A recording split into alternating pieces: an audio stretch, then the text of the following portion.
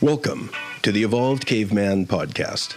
I am Dr. John, the guide for your heroic journey towards greater health, success, and most importantly, happiness. And now, on with the show. Hey everybody, this is Dr. John back with the latest episode of the Evolved Caveman, and you are going to want to buckle in, as Dan says, for this one, because this show, I've got Dan Sykes, and I am very psyched about this interview because Dan is an entrepreneur, filmmaker, body worker, and founder of the Somatic Training Network, a company dedicated to learning and sharing somatic arts and practices from around the world.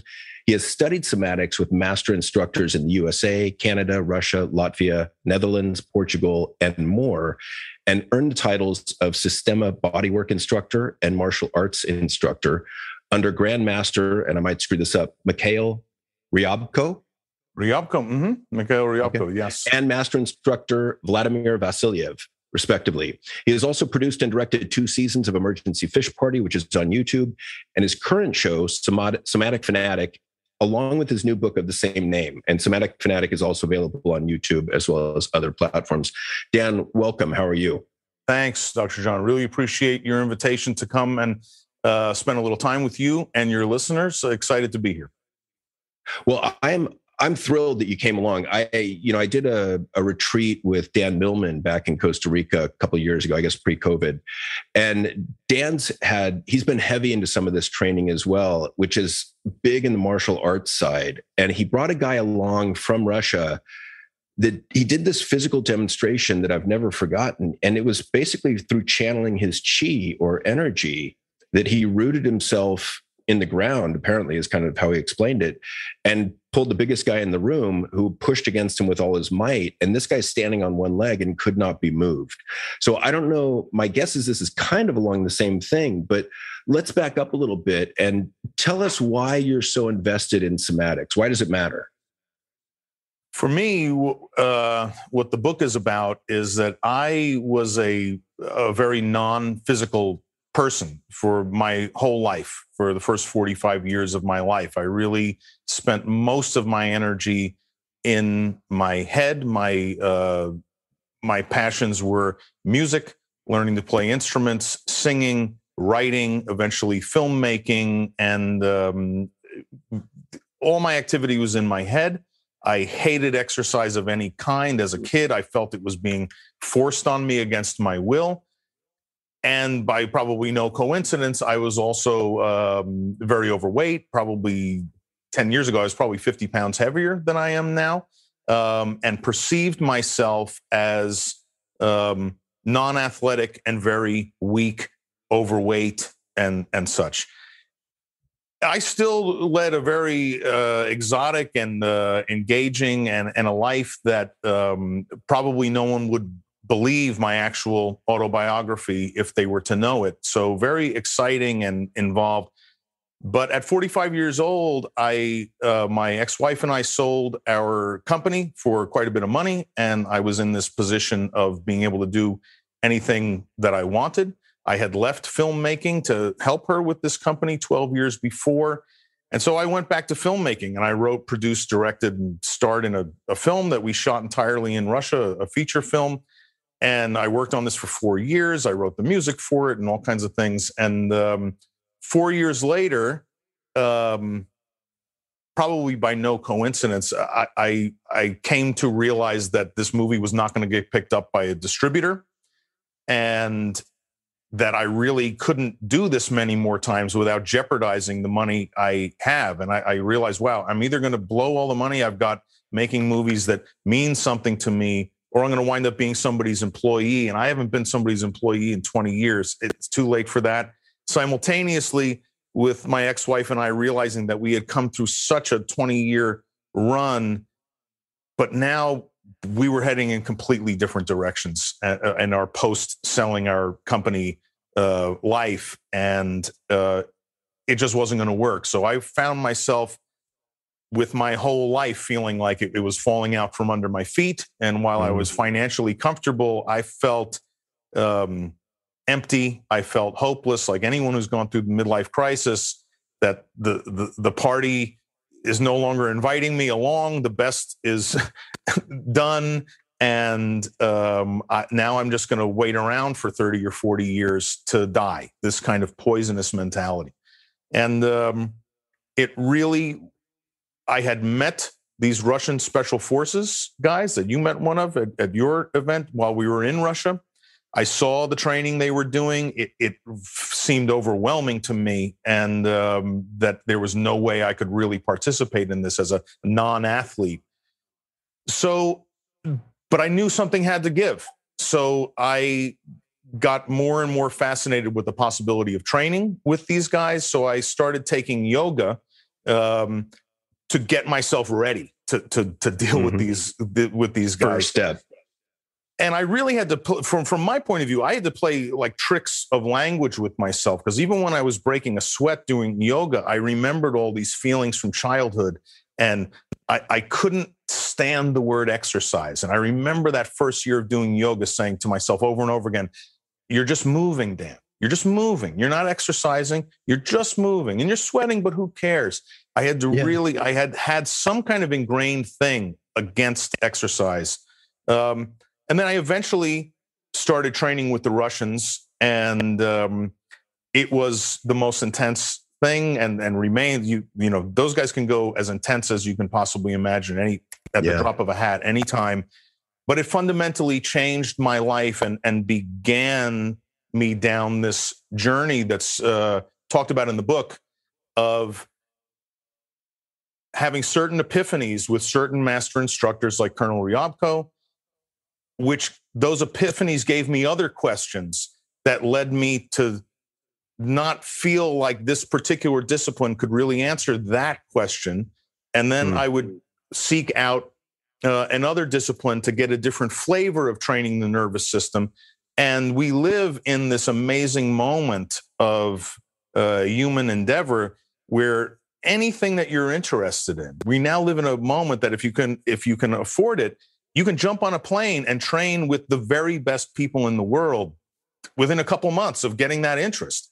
And that's what I did. And the way the book is laid out is every chapter is about a master instructor in a certain discipline that I went to, sort of in the order I went, and the epiphanies I had with them, and the new questions that were brought to my mind from those epiphanies, and then a search for an answer, and then finding another discipline and another and another.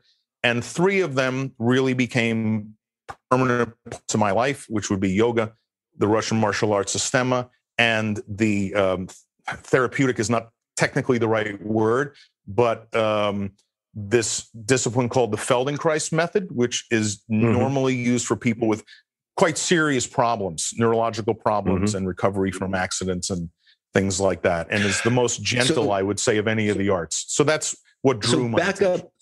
Thank you. Back up a little bit and tell the listeners what you mean by nervous system training, because you refer to that phrase, and I don't think most people know what you mean by that. Well, they don't, including the people who do nervous system training. Most of them don't know this phrase either, because this phrase has never been spoken until about 2.5 years ago. I studied with yoga people. What I discovered, I kept feeling, no matter what discipline I went to, that there was something that was drawing me to certain disciplines and not to others. And everyone I met had this sense that yoga and qigong and tai chi and Feldenkreis method and systema, all these modern and ancient disciplines, had something in common. There was some relationship. But every time I would ask one of these GrandMasters, what is it we're doing here? What's a one-sentence version of what is yoga doing? What are we, like, in one sentence? And the yoga people would explain to me, there is no way to say it in one sentence, Stan. The thing and the moon and the vastness of the practice and the benefits are what people would immediately go into, and it would become very kind of poetic. And this was very frustrating to me. Then I met the Russians, and I was like, okay, these guys are soldiers. They're going to tell me, what are we doing here? And they had the same problem. They could not boil it down to a sentence. Then I went to the Feldenkreis people. They're all scientists, and they couldn't boil it down to a sentence either. And this frustrated me. and made me realize this is probably a big part of the reason why Feldenkreis and Systema and basically every discipline other than yoga are still relatively little known in the West. Most people on the street are not going to know about these disciplines that changed my life so much.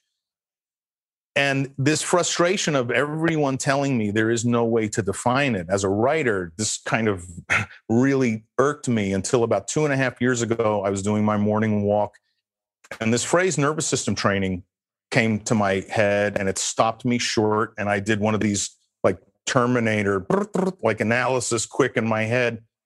And I suddenly realized, wow, this is what every one of these disciplines is doing. The ancient ones don't call it that because the nervous system was not known in its current form. We now know it in. So they use other words to express what we now know is the nervous system. But these phrases like chi and chakras and all this stuff, these are expressions of what our nervous system is doing from the understanding from 3, 4, 5,000 years ago. But can I interrupt you there and just ask, so would you also throw like Wim Hof's deep breathing methods or breathing methods in there to sustain the body in very cold climates or water? Would you also throw in, what was the other one I was thinking of? Oh, so underwater knife fighting was a training course that I looked at where you're training to not panic underwater when someone's coming at you with a knife. Anything that's going to increase your ability to physically feel as opposed to execute habits of movement, I would consider a somatic art, an art that is focused on training the nervous system. In the martial arts, we have what are called hard forms and soft forms, and some forms that borrow training and techniques from both of those worlds. The hard forms, where you are learning like boxing and other forms where you're learning to execute a series of moves in quick succession and learn this muscle memory. This is not nervous system training.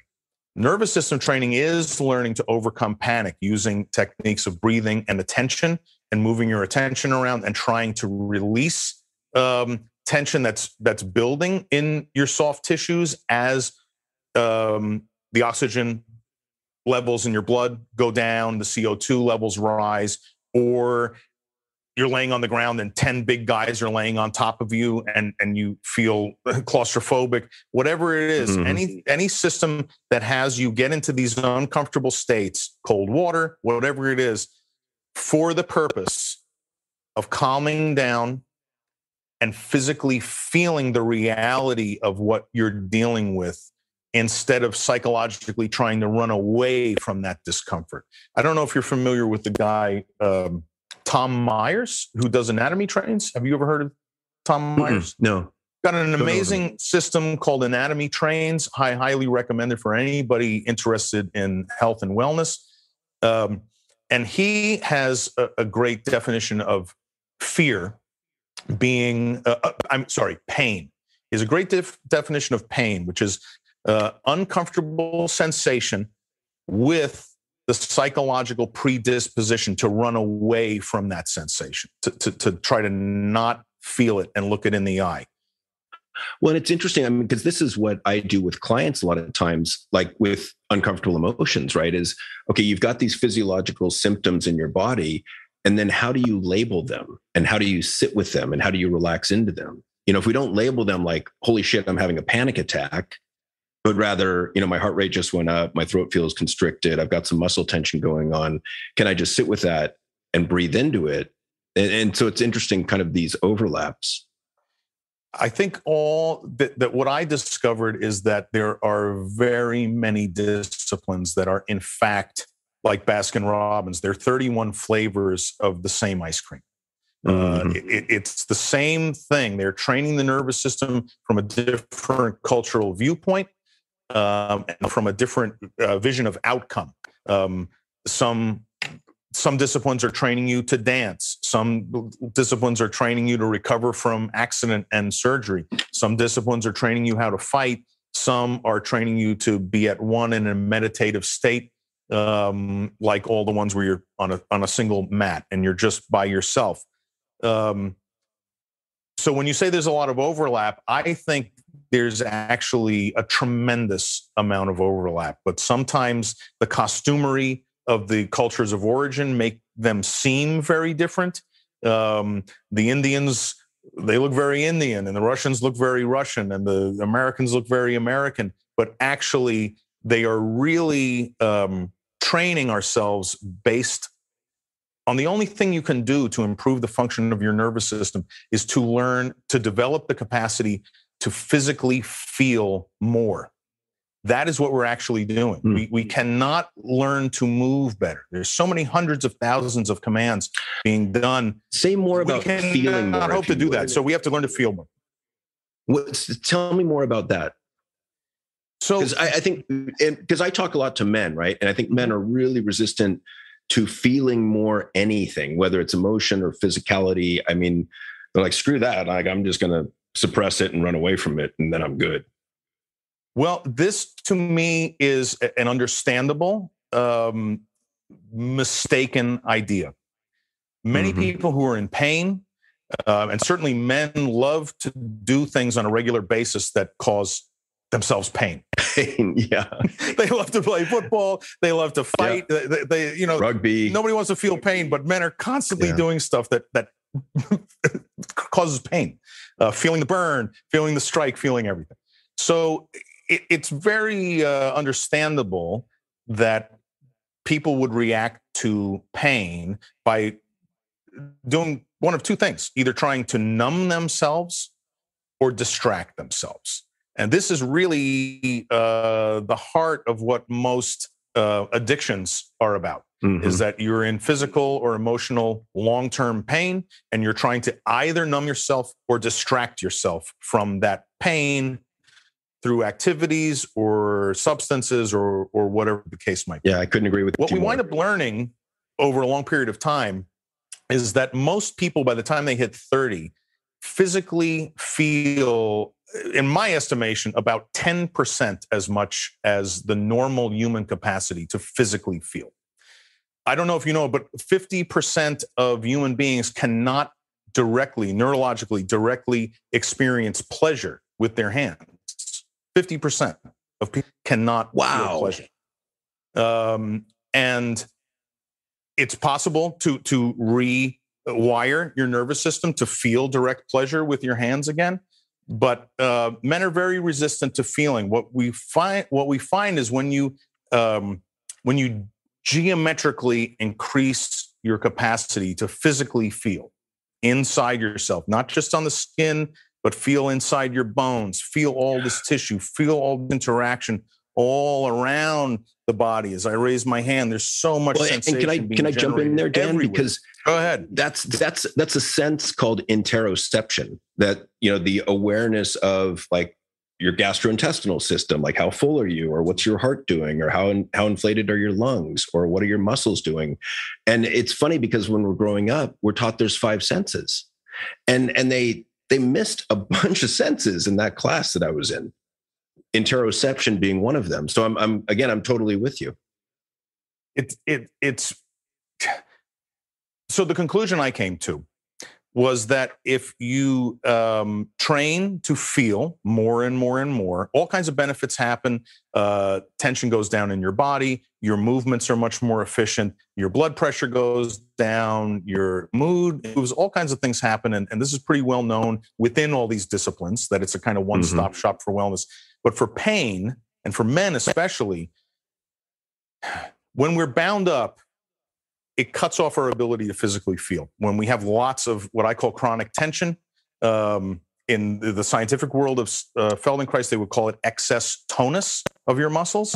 But everyday language, you have muscles contracted for no apparent reason. The bodybuilders that can't straighten their arm out. We've all seen this. The stiffness of old people. This is because lots and lots of muscle cells in the body are permanently engaged for lots of reasons. We won't go into it. But when you start systematically and over time deciding, I'm going to learn to feel more over time, just like martial arts, not in the next 3 days, I'm going to go white belt, yellow belt, brown belt. I'm going to make this a permanent curious endeavor of mine to learn to physically feel more and more. As that feeling blossoms out, what happens is you don't just feel your pain more, you feel lots of stuff more.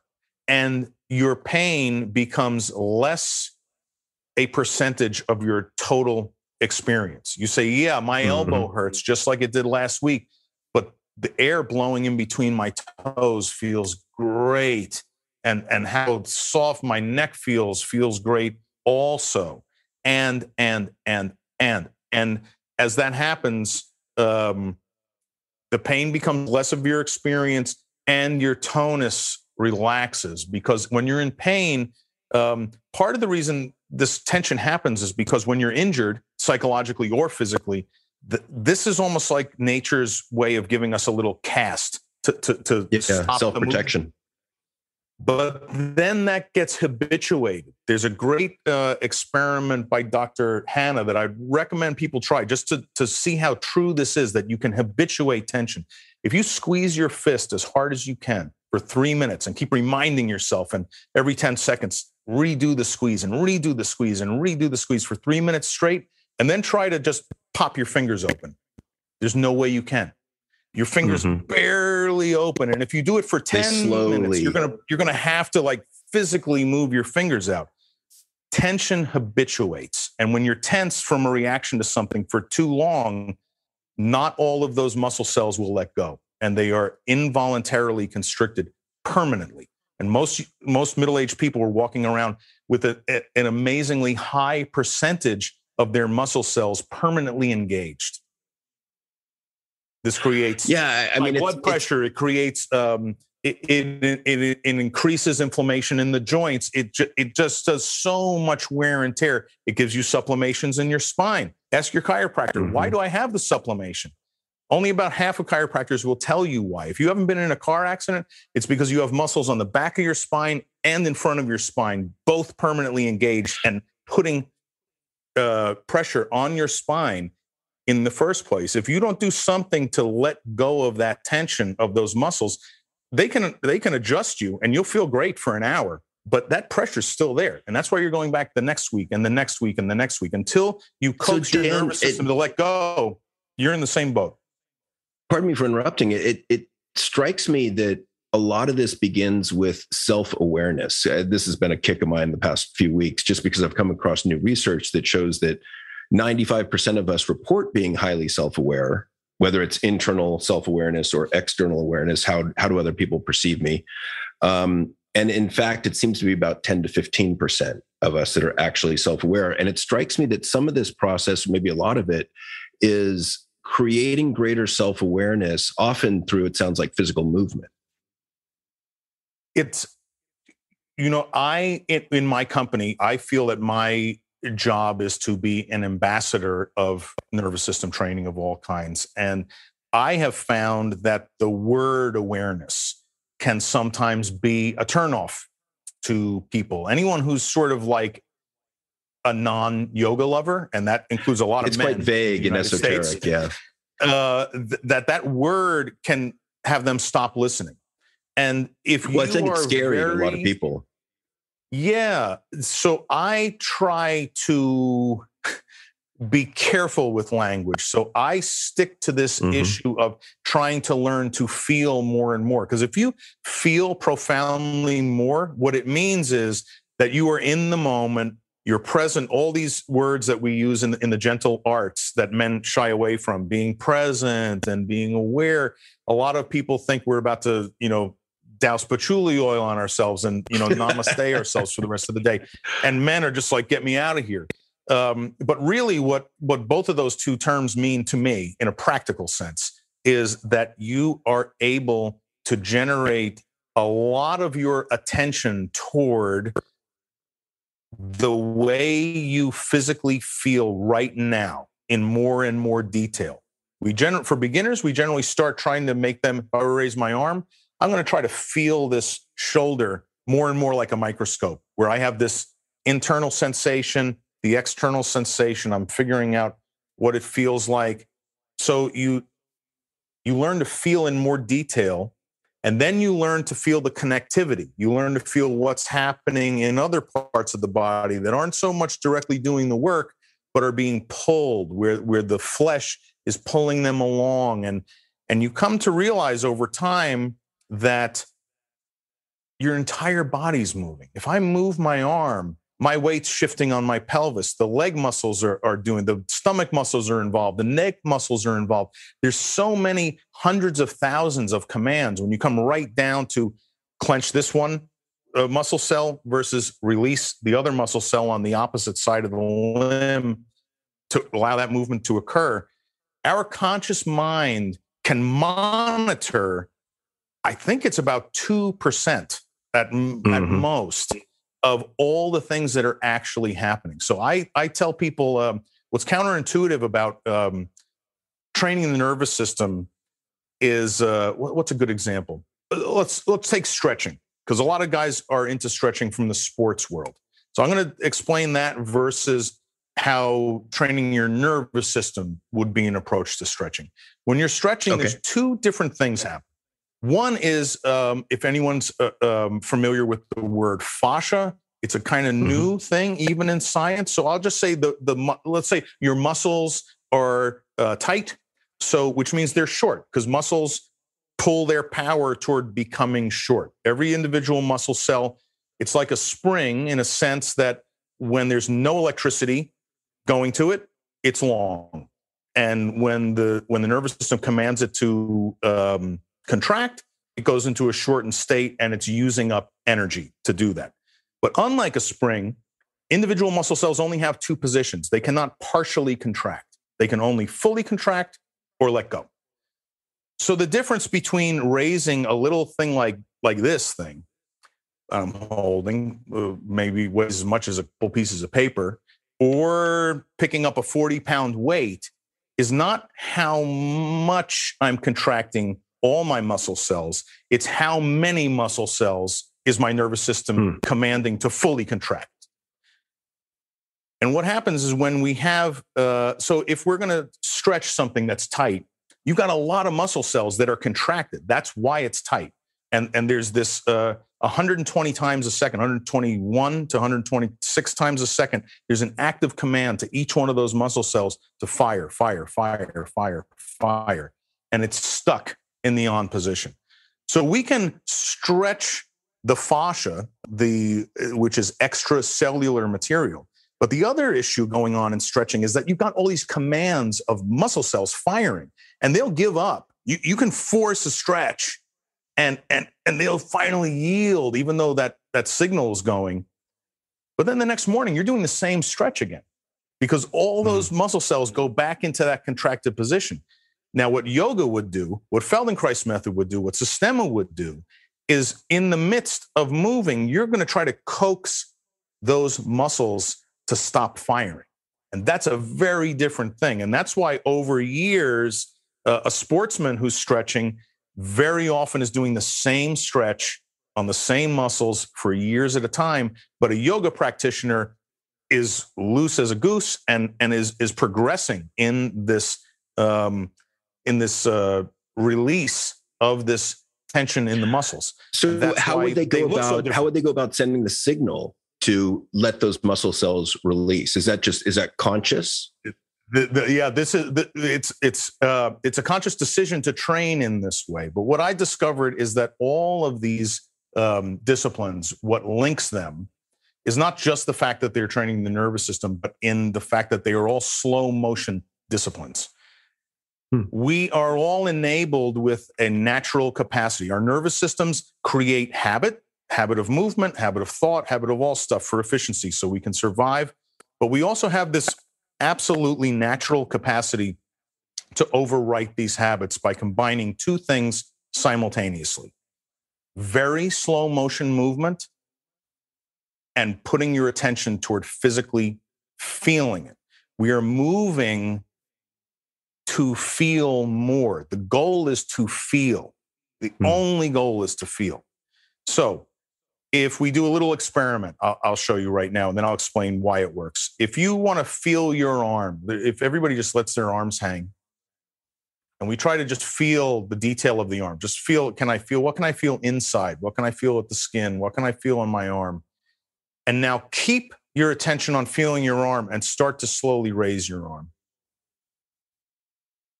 And maybe twist your arm, rotate your arm, and feel how much more you can feel.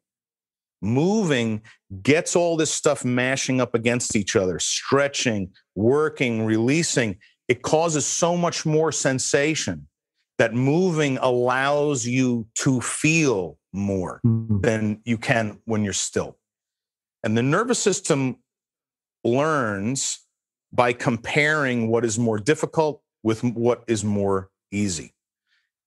This is the way an infant learns. We have two ways of learning. We can learn by logic, which we do more and more and more as we grow up, and we can learn just by feeling, as infants do. They can't learn by logic yet. So everything they're learning is by comparative sensation. I try to turn over, it's hard. I put my head down a little and try to turn over, it's easier. Wow, I'm going to try that again. This is the way an infant learns. And all of these disciplines are, what would you say, reacquainting us with this other way of learning, which is comparing sensation. So when you're moving in slow motion, and I'll stop, there's two things happening. If I raise my hand quickly, I'm triggering a habit. I might have learned how to raise my hand like that 20 years ago, and I might be overusing my shoulder in an inefficient manner, but that's what I'm used to doing. If I go very slowly, at 25% that speed or less, very slowly, I cannot use habit. It's way too slow. I cannot trigger habit. And if I'm feeling it, I'm elongating time. So there's so much more sensation for my nervous system to analyze, because now I'm raising my hand over 20 or 30 seconds. So that combination of not being able to trigger a habitual movement, a pattern of contraction and release of hundreds of thousands of muscle cells, and being able to analyze it over time is what allows the nervous system to kind of refocus on that and draw its own conclusions of, oh, wow, I don't actually need that shoulder clenching so much. I could shift my hips over, and wow, it's so much easier to do that. So doing very slow motion work doesn't feel manly to the Western man. And I'm not saying it should replace strength training, but my feeling is that really a true model for health is nutrition, strength training, and then training your nervous system on purpose as a separate, completely separate ordeal that should also be done on a regular basis, just like strength training. Yeah, I love what you're saying, because one of the things that strikes me is I absolutely believe that we humans are creatures of habit. And we go through the day mindlessly. We go through the day as automatons with very little conscious thought about what we're doing or about how to move our body. And it strikes me that what you're doing in some of these methods is moving what is habitually unconscious and making it not habit and conscious, making it mindful. And like, yeah, it just seems like you're making more of a conscious movement so you can pick and choose. Yeah, you over time, you get more of your movement based on analyzing and deciding, and less of it in triggering habit. The other thing it's doing, though, is it's overwriting outdated habits and creating better habits that are more efficient, because we cannot operate we cannot survive without habit. There's so many things happening in us that habit is not the enemy. But just like in the world of hypnosis, they say they have things called limiting beliefs, which I believe are a habit of logic. And hypnosis causes the nervous system to re-examine those limiting beliefs, update them, and come up with a better belief to settle on that's more realistic for where you are now, as opposed to where you were 20 years ago when that limiting belief took hold in you. Exactly the same thing can happen with movement as well. Yeah, it makes me think of my daughter back when she was, I don't know, a year and a half. And I watched her, she had learned to walk. And then one day she looks at the stairs and she goes over to the stairs and slowly backs up to the stairs and crouches down halfway, kind of looks behind her, sees the stairs still there, and then crouches all the way into a seated position on the bottom step.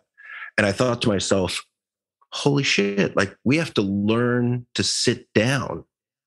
And then, you take it from that place and, 20 years later, actually much less than that, you sit down automatically without thinking about it. So that becomes habitual. And it's just, this is a fascinating approach to kind of undoing some of those habits and giving you some choice back. What a lot of sportsmen don't realize in their efforts to get healthy and for people who are looking to look ripped all the time, if you look ripped, if you're walking around with a fully engaged six-pack all the time, it means you have muscles that are not letting go. And what I learned was that it robs you of strength and speed because you're fighting soft tissue that's not soft. And because of this thing that muscle cells on an individual level can't be partially contracted, any muscle cell that is contracted is not available to work. I started my very first Systema class. As I said, I was way overweight my whole life. And when I took my first Systema class, I said to the teacher, we're really going to have to work on strengthening my core because I cannot even do a single sit-up. Never have been able to. And he looked at me and said, that's not possible. The sit-up really doesn't require very much strength. There's no way you can't do one. And I showed him and I was grunting and groaning and I couldn't get up. And he asked me to stand up and he felt my stomach. And he said, can we do a little experiment? He said, I have a type of punch that's called a therapeutic strike. It's gentle but heavy. And what it does is it coaxes the muscles to release from this impact.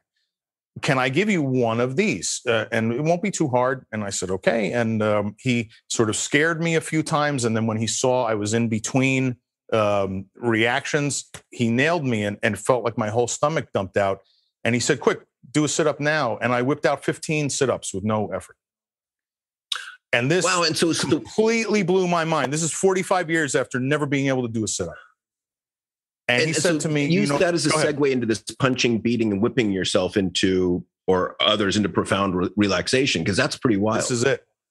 This is it. What he pointed out to me was that most people who are overweight spend their entire lives sucking their gut in. And all of your stomach muscles are fully engaged. He said, you can't see it, but you have a rocking six-pack in there. But there's no muscle cells left to do a sit-up. And when I felt you, it was like a piece of wood in your stomach under the layer of fat. It was like literally like a board. That's why I struck you. And now, he said, what you're going to find out in training and releasing this permanent tension is your magnitude stronger than you think you are. Right now, with no additional strength training, what we need to do is get this tension out of your muscles, and then you can use them. And this was the beginning of my journey through the looking glass into counterintuitive truths of our nervous system.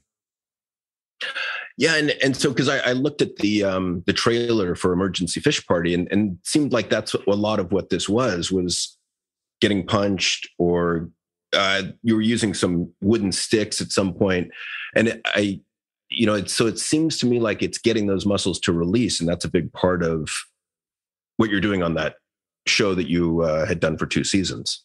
Yeah, absolutely. And there's a lot of trauma release that happens because we can have permanently constricted muscles in ourselves due to inefficient movement. Like I had this bizarre idea in my head my whole life that standing up from a squatting position was not primarily from the butt, like I would think with the chest, with pushing myself up in a push-up. But I had this weird idea that standing up was expanding my legs from the knee, almost like a scissor lift. And as you as a doctor would not be surprised, I had lifelong knee pain because I had this strange idea in my head and I was organizing myself in this fundamentally incorrect way. So you can have tension in your body from this kind of inefficient attitude, or I was in a cast for 6 weeks and walked funny. And then when it came off, I still walk a little funny because I've habituated this. The other thing, which is a little more difficult to release the tissue, is reaction to trauma. And trauma release. Yeah, and speak a little bit about trauma and physically healing from trauma.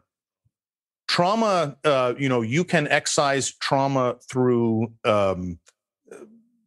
psychotherapy. It takes a long time, but what Dr. Peter Levine, who's author of an amazing book called Waking the Tiger, anyone who feels they have PTSD and reactions to things that happened a long time ago that are getting in the way of them living a resilient and easeful life, I highly recommend this book, Waking the Tiger by Dr. Peter Levine.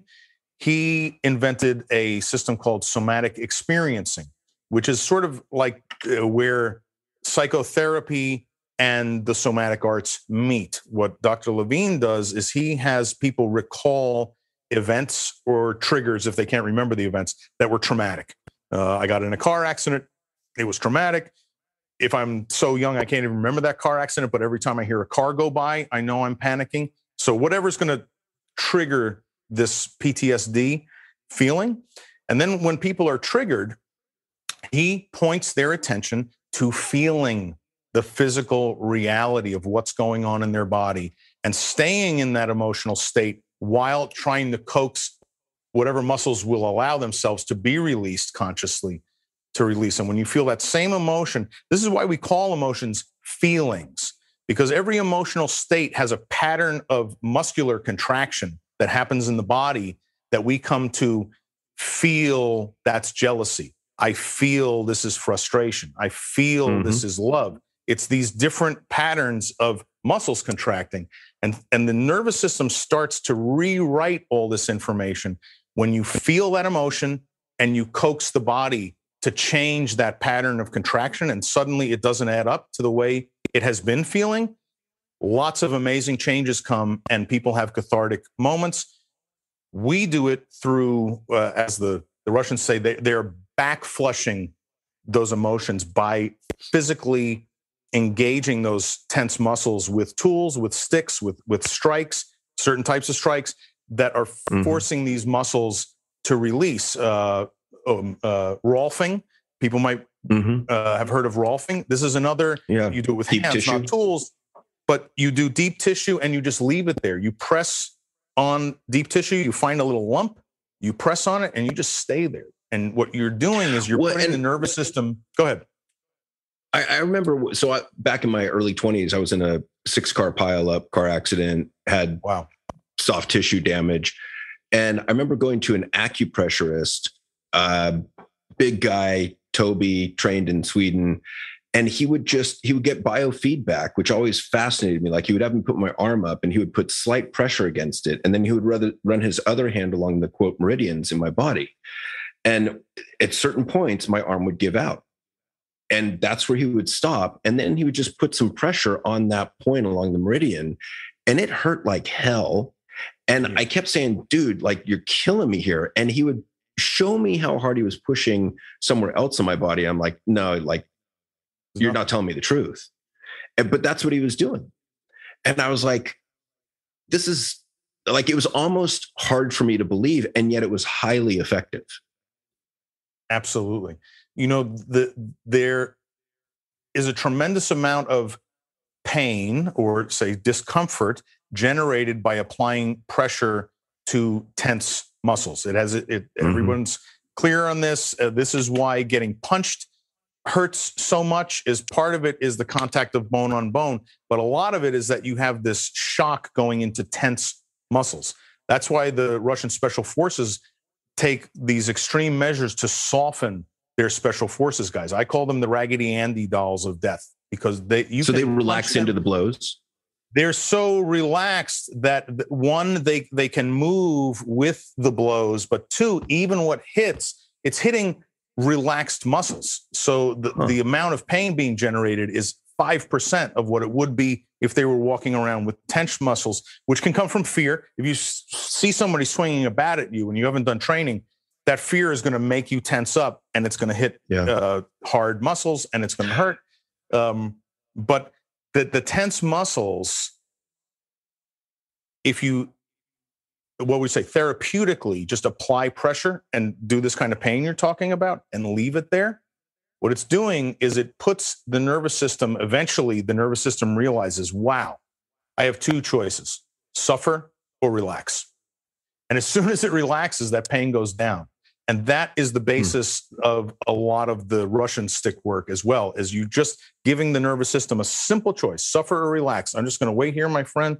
I'm going to relax. I'm not going to add tension by pushing. I'm going to leave it disengaged. And so I'm going to that's what that's called. That's stick work, where you've got that's Russian stick body work.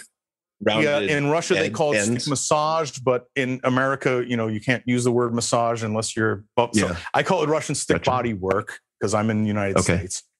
But that is the theory, is that they dig into all those tight muscles, and what they do is remind you about these meridians, just like he told you. If I stick sharp sticks into the back of your neck and it hurts, you can tell yourself all day long, relax my neck muscles because it hurts, and they won't relax because your nervous system doesn't know what to make of it. It's too intense. It won't let go.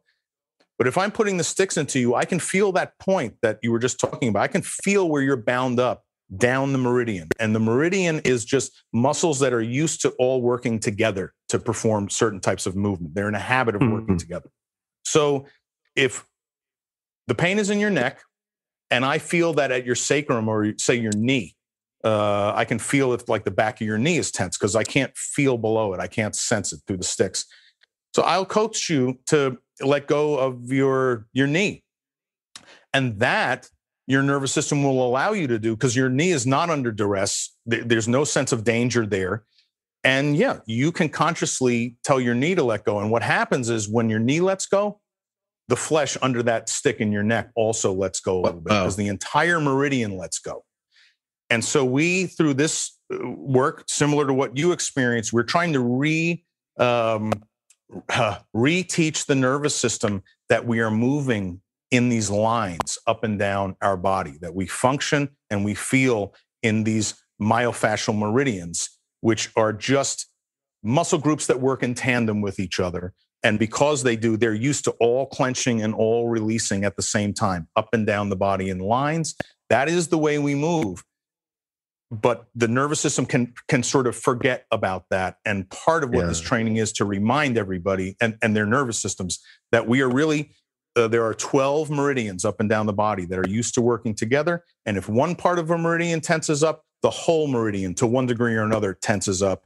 Maybe not as much, but it does. And when one part of the meridian releases, every part of the meridian releases. Fascinating. Yeah, I mean, I had spinal stenosis a couple of years ago where the bones in my vertebrae continued to grow and impinged on the nerves. And I've always had kind of nerve pain that I've dealt with. So, you talk about pain, that's like an 11 on a 10-point scale. And this got so bad, like I would just walk downstairs and I would get a jolt of electricity throughout my body that caused me to just hit the floor. And then all of a sudden I'm just looking for the nearest place to lay down, which was often the floor. And I got surgery for that. And they kind of went in and rooted out those vertebrae. But then I had to go look at, okay, so how do I get my body to go back to relaxing into being, really, because it affected almost everything. So let me ask you this. We only have a few minutes left. Where would you suggest people go to begin a journey into this nervous system training? Where do you start? My feeling is you start by, you're welcome to come and, of course, watch the video podcast on YouTube, Somatic Fanatic. Every episode of Somatic Fanatic has an instructor that is interviewed as part of the show. We do 60-minute to 90-minute episodes, and every instructor that appears on our show is required to record a free full-length class that is available for people who watch that episode. So I would say every one of our episodes, we do them in sets of 3, and we aim at a specific type of person, a specific type of ailment. This week, we're working on one about neck pain, for instance. So I show some somatic fundamentals about the neck, and there's an instructor on episode. We do packs of 3 episodes about neck pain. We just did 3 episodes about back pain. So we do them in 3 packs. And we offer free training. And I think really the key is see if you get any benefit out of slow motion movement and paying attention to what's feeling. And if that does seem to make sense for you, then the next thing is to find a discipline that makes sense for you.